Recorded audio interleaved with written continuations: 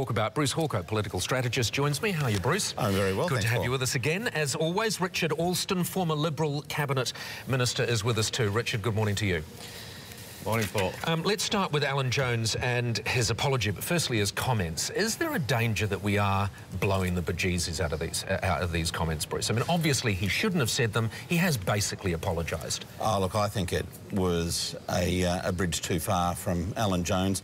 I think it just overstepped all commonly accepted standards of decency in Australia, and I think a lot of people will be very, very offended by it.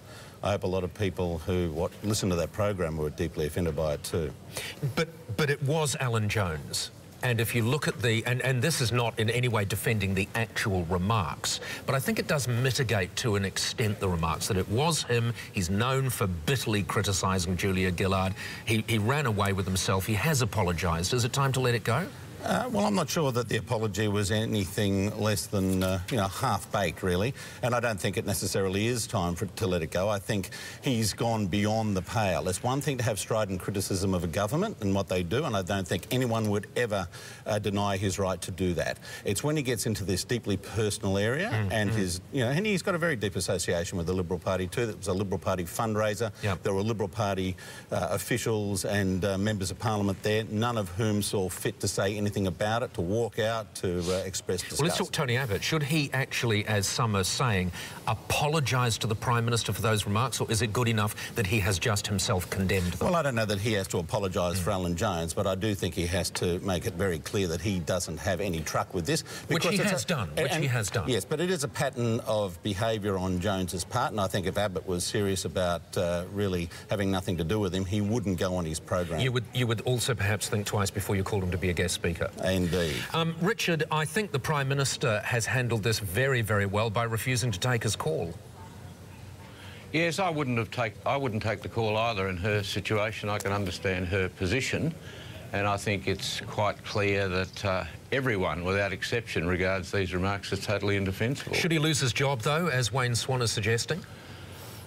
Well, it's quite clear that Labor is doing its very best to turn this into a Liberal Party statement, rather than the statement of someone outside the party speaking at a private function off the cuff. Now, that's not in any shape or form to excuse what he said, but it's not the same as making a prepared statement on air.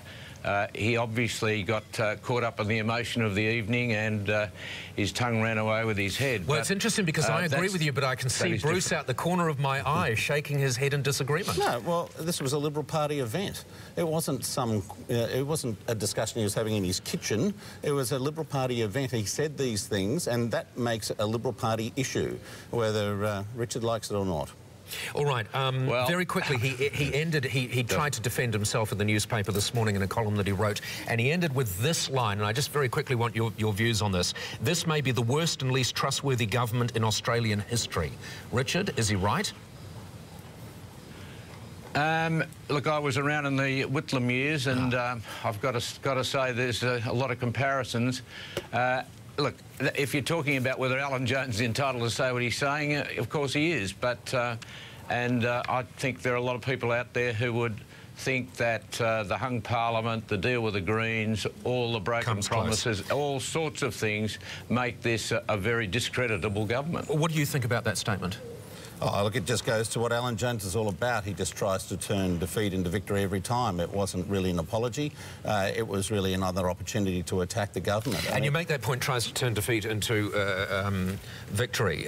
He was also trying to deflect some of the blame to the journalist who, and that may be loathsome journalism, but it is in no way an opportunity to deflect. I recommend that everybody read his piece in the Telegraph today. He explains how he just went online and got a ticket. Absolutely. It was a public event. I just hope that that 2GB has a good hard look at itself and Alan Jones, and I hope that the listeners do, and I hope that the people that advertise on his program do. You might hope that, but I'm sure none of those things will happen. Who knows?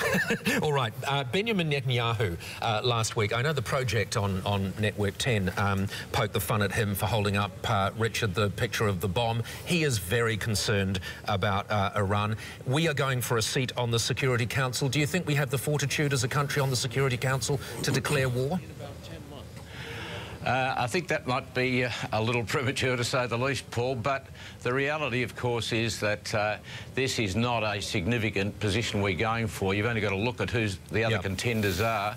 Words are bullets, nonetheless, and I think we do have an obligation, if we get there, to make our position clear. Now, the reality is the Americans aren't going to do anything on Iran prior to the election. And one of the things that would concern me is that in lobbying for this seat, I think the Australian government sent a delegation to Tehran not too long back. So I think they will need to be in a position to make clear what their views are on whether it's acceptable for Iran to simply keep going down this path. It's interesting because it seems to me that Benjamin Netanyahu was talking out of frustration. You know, he was trying to make things as plain as possible, and something needs to be done soon. Oh, imagine what it's like living in Israel with this madman, you know, getting a nuclear capability. I mean, you've got to have some sympathy for them, notwithstanding whatever is happening in Palestine. Absolutely. And I've got some real issues there. But I think the important thing here is that if Australia does get a seat on the Security Council, it will be in a position to make an informed input into the decision, and that's the important thing here. You know, we are in Afghanistan on a UN mandate. We're in East Timor on a UN mandate. We go into these wars, and I think we should have a say in whether we go into other ones. The trouble is the UN seems to be the wrong forum to handle things as serious as this situation that is brewing in. It's the only one we do that. Yes, you're right. And a very quick word, if you were doing a report card on Bob Carr for his handling of the Alexandra Bean affair, you'd have to give him 10 out of 10, wouldn't you? Yeah, he's very good at these things. Yeah, he is. He's a great recruit into the federal Labor ranks, in my view. He's done very well. Would you agree with that, Richard? Yes, they're very good at retail politics. That is damning with faint praise. Or, in fact, it's damning with no praise at all. Richard Alston and Bruce Hawker, thank you both very much for joining us. Pleasure. Now, just with respect to